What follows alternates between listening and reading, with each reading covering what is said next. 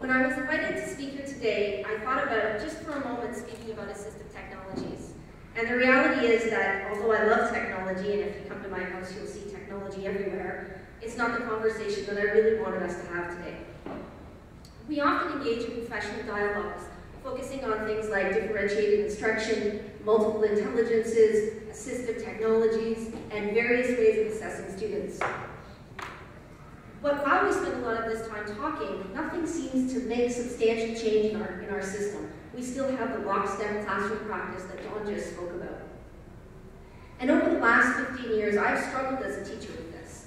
I've struggled because although I've been given great opportunities to integrate technology, I had one of the first smart boards in my calculus classroom in the country in 1999, I've really not been able to achieve the kind of student-centered learning environment that I really wanted to. And I felt like there were too many obstacles in my way. And I boiled the problem down to this. We have an individual teacher teaching in an individual classroom to a group of children on an individual year through individual textbooks and blackline masters, which, although we say they are scaffolded, they're really not. And we evaluate children on an individual basis, and we distill all of this evaluation down to an individual grade. And as Dr. Shanker said, we do this in a world where social relationships are key to a child's long-term success and happiness. We also do this in a time where social networking, collective thought, collective action, and collective knowing are dominating increasingly our personal, professional, and political lives. And I think all of this individualism is what really causes all the problems in learning today. Not just for kids with different learning abilities, but for all kids. It limits those academically strong kids to a narrow scope of curriculum. It frustrates parents and children who cannot seem to get beyond the average performance level, and it demoralizes kids who can't learn without socially interacting with others. We've been talking about educational change for a long time, and in the 1980s, when I was in high school, we started talking about it in terms of 21st century learning, and 12 years into the decade, we're still talking about it. Some schools have actually gone ahead and jumped in. They've managed to introduce problem-based learning, technology, and done a variety of other things to try to change the learning paradigm. But we are still myopically focused on the wrong things in education. We keep trying to make the instructional practice better. We tell teachers, make PowerPoints, put in graphics, build in interactivity, use clickers, that will help. All the while not looking at what the systemic problems really are. At the same time as we are myopically focusing on instructional practice, we are equally guilty of ignoring what's going on in the rest of the world. Cognitive sciences, neuroplasticity, electronics, gaming, and all kinds of worlds. While these in and of themselves could be an entire 2 or 3 hour keynote, they get about a minute each in my talk today. I want to make a case for a school experience that is quite different than the one that my children and I are currently having. It used to be that a teacher in a schoolhouse had all the knowledge that the classroom would need. The reality today is that knowing is not learning, and learning is so much more than knowing. Now, I know many teachers and parents often say to me, it's important that kids remember stuff. It's important that they have standards and content under their belts before they get too far in education. And if you've ever been to a dinner party or a social event with me, you'll know that I love this argument. My husband often kicks me under the table to tell me to be quiet to stop from talking to parents and friends about it. The reality is, though, that kids can remember whatever they want, whatever is personally relevant to them. Take, for example, the world of Bulbapedia. You may not know what Bulbapedia is, especially if you don't have preteen boys living in your home. It's Pokemon and Wikipedia combined into an online environment.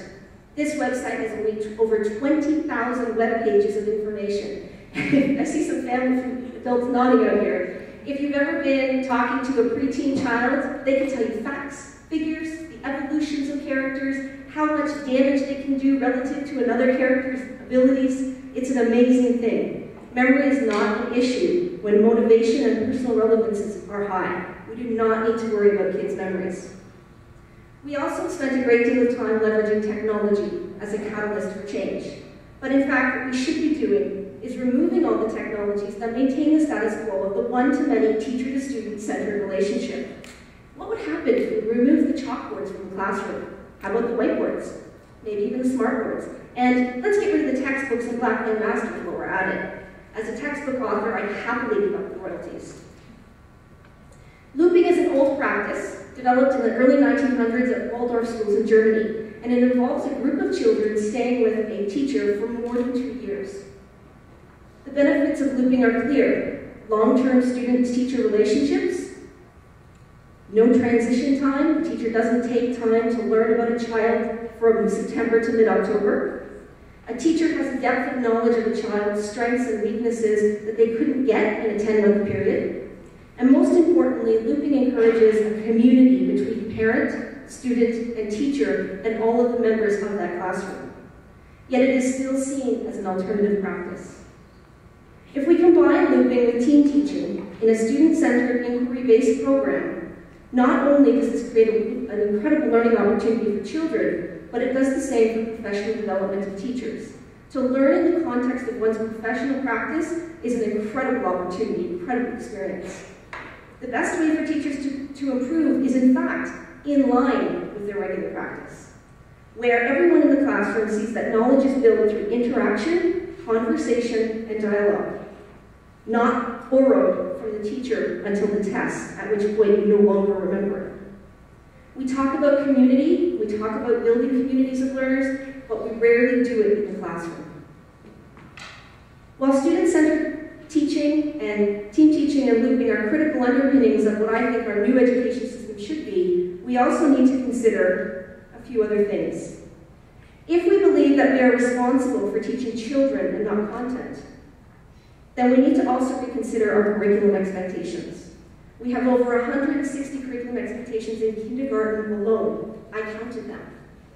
This past week, the Globe and Mail reported that a student earning a Bachelor of Arts, that 20% of students earning Bachelor of Arts degrees are likely to earn less than the national average wage of $37,000 per year. Taken together with the fact that we will reach 7 million people on the planet by the end of this month, a BA is no longer a differentiator. And if you consider this in the context of Chris Anderson's business model of the long tail, what we really need to be doing is we really need to be developing children with special skills, niche skills. We cannot do that in the current prescriptive model of compulsory subjects in K-12 education. Executive functioning and the ability to focus and quiet one's brain are on the endangered species skill list. Our children are bombarded with digital stimulation, and in my house alone, there's probably in the neighborhood of 20 devices amongst the 4 kids living in my home. Physical activity, music education, and mindfulness teaching are required parts of our curriculum if we really want to help kids manage this process. Yet these are the areas that we cut funding for, or we simply don't engage in. In 2009, Daniel Payne spoke at a TED conference on the science of motivation. While his talk was focused on business rewards and structures implicit in business, the complex tasks that he spoke about and the need for intrinsic rewards and the sense of value play a part in our motivation system in education today. Learning is too complex a task to engage in for simple grades as the rewards. Grades which, by the way, have no currency in the lives of our children. Motivation, autonomy, and purpose are critical.